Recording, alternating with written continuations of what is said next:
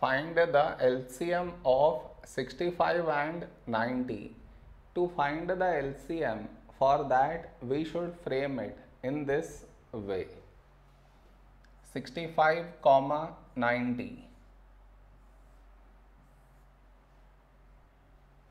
This is your step 1. Now you should focus on to the first number, which is 65 here.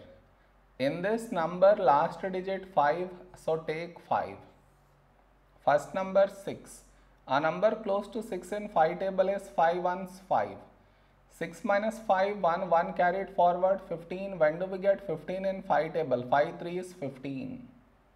The other number 90, last digit 0, so this is divisible by 5. First number 9. A number close to 9 in 5 table is 5 ones 5. 9 minus 5, 4, 4 carried forward 40.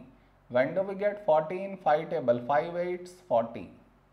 Now here we have 13. 13 is a prime number, so 13 ones 13.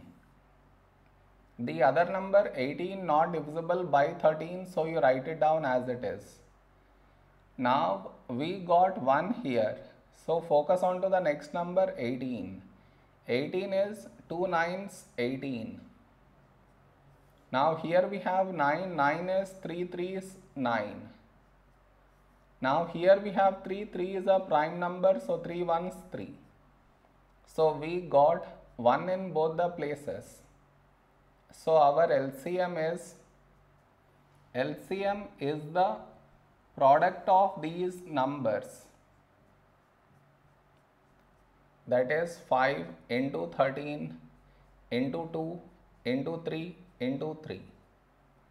When we multiply these numbers, we get 1170 is our LCM.